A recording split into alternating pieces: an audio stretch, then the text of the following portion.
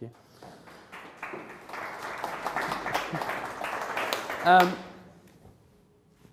I normally give kind of quite serious lectures about what we're doing, because it's quite interesting, the fact that we act as a kind of collaborative tool for a lot of different artists, visual artists in particular, digital artists, and we do a lot of interaction work and responsive environments, etc. And I just want to talk to you about a couple of things and play you a couple of pieces.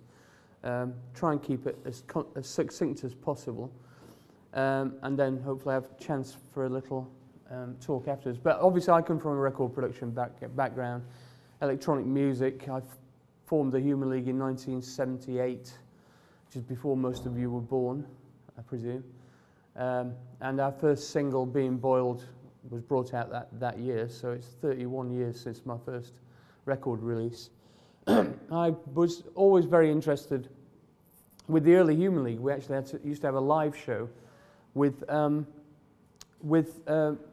projections, and we actually probably the first group in the world to have a full-time, equal weight member of the group whose job was to do visuals. He even ended up writing some of the songs at some point, which is beyond me. But so we've always had always been involved in a kind of multimedia world to a certain extent, even though in those days it was just carousel projections. And in the last 8 years, we created a company called Illustrious with Vince Clarke from Eurasia to exploit this new three-dimensional surround sound technology that we've co-developed. And that's Illustrious.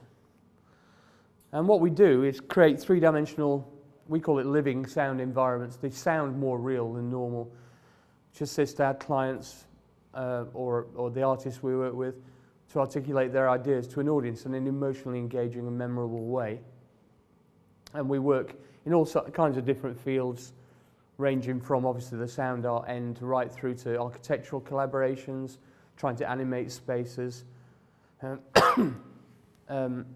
lot of live events, a lot of lecturing, a lot of education. But also we've done projects, for instance, with the Royal Ballet in the Limbury Theatre, where we've integrated choreography with actual movement of sound in space.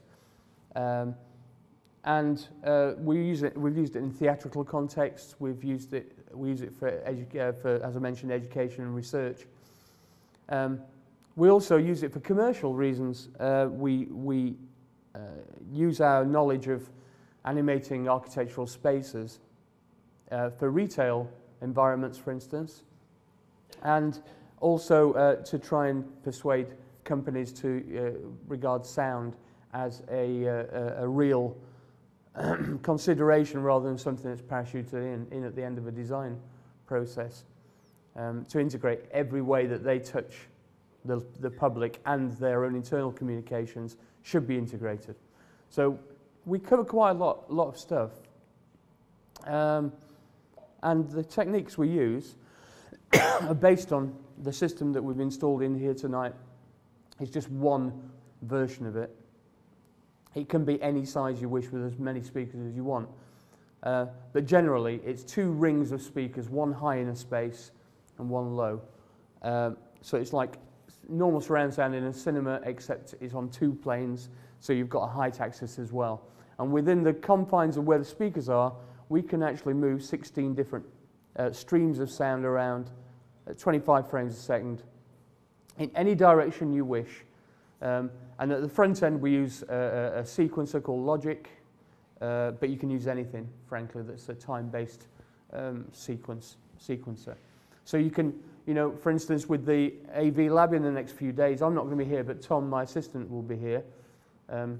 If anybody is involved in that, they will be able to use very easily, pour in their own content into this system and actually be able to create very quickly, because it's very easy to use, amazing 3-dimensional sonic sculptures, really.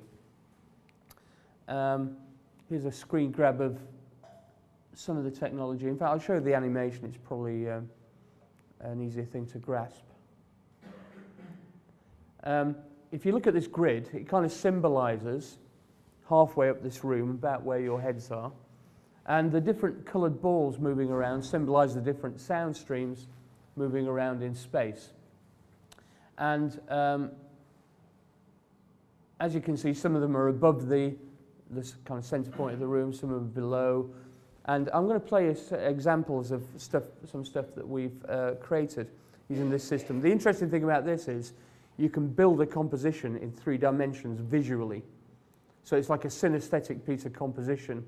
It enables you to check where things are in space and cross-reference and build things that are balanced in spatial terms as well as sound and volume terms. I think I'll play you a piece from the first project that I'm going to talk about, which will be Mario de Vega, I suppose.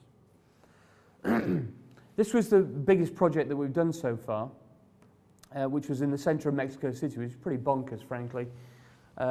It took 2 years to get together. It's 24 hours of content, 12 2-hour pieces, 12 different artists creating 3-dimensional soundscapes over 125-meter square area. That entire area was covered with speakers, 28 speakers, 10 subs. And we created the ability to move any sounds we wished at 25 frames a second across and up and down and around in any direction you wish within that space, which was frankly an amazing experience. To actually work on something, a studio that's not quite as big as this, a production suite that we have in Brixton in London, and then hear that spatialization exploded into a giant space and it actually worked, was something that was mind-bending, frankly. I'm going to play you a piece by a mad DJ guy called Mario de Vega, Mexican guy. As I mentioned this afternoon, fueled by cocaine and tequila. He edited this piece that took him a month to edit, and it's one mono track that was flying around this space very, very fast. And he actually spatialized this using a 3D joystick. I taught him how to use it in 10 minutes, and he did it all in one take, 40 minutes of it. I actually, somewhere, I've got a film of him doing it, which looks strangely like masturbation, frankly.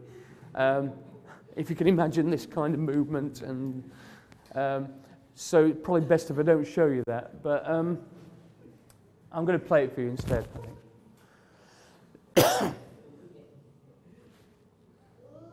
Turn it up. Beep, beep.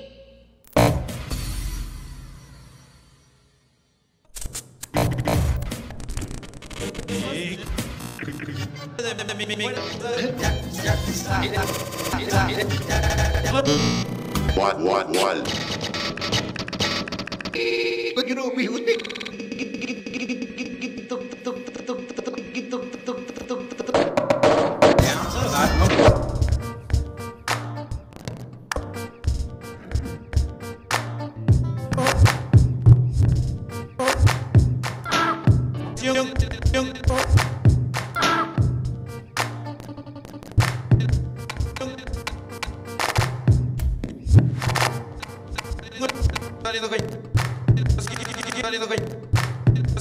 Quiero dedicar un tema.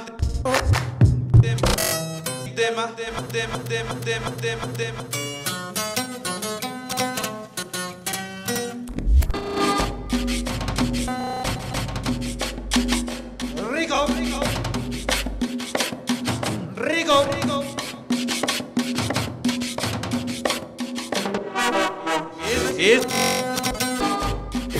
Hoy nomás ese tambor.